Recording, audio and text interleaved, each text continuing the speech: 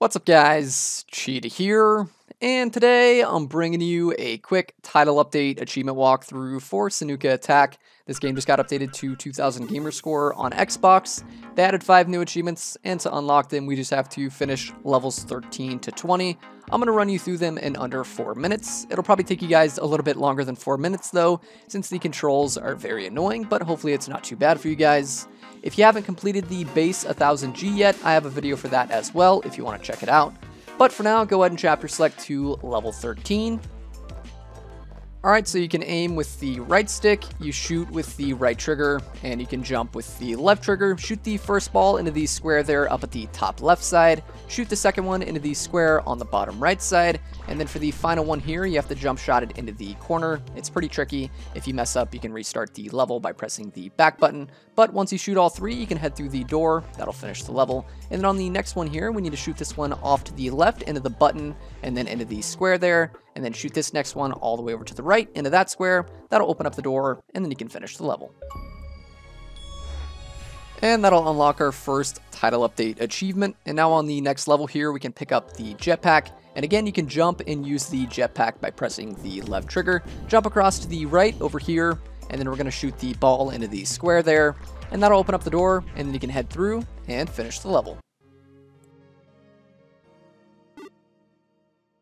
Alright, so on the next level here, pick up the jetpack and make your way up top, and then activate the button on the left side there, and then shoot the ball down below, and there's another button right here that you need to activate, and that'll open up the door up here, and then you can head up here, and then shoot the next ball into the square there. That'll open up the door, and then you can head through and finish the level, and that'll unlock our next achievement. Alright, so on the next level here, we have 4 buttons that we need to activate. So the first one is just to the left there, and then the next 2 are right up above us. So head up here using the jetpack and activate these 2. And then from there, the final button is going to be up at the top right over here.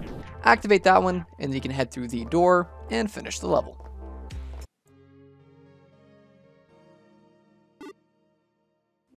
Alright, so on this level here, you need to pick up the jetpack and then use that to hit the 3 balls into these squares here, and then you can head through the door, and that'll finish the level.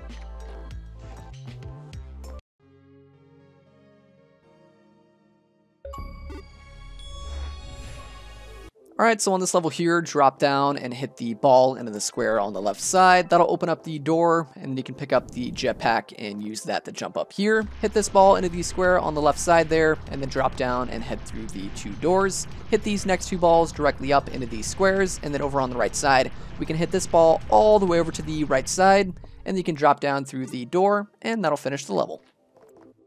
Alright, so on this level here, hit the first ball up into the square, and then use the jetpack to jump across here, and then we're going to slightly tap this one into the square over on the right side, and then jetpack across here, and you can hit the final ball into the square, and then head through the door, and that'll unlock your final achievement. So that's it. Thank you guys for watching. Leave a like on the video if the guide was helpful, subscribe if you're new, and as always, I will see you guys next time. Huge shout out to my Patreon supporters, ChanSpanch1, Tim G84, JAGS, Stacy Mackey, and my 2 legend supporters, Niku no Nioi and MonarchReptar.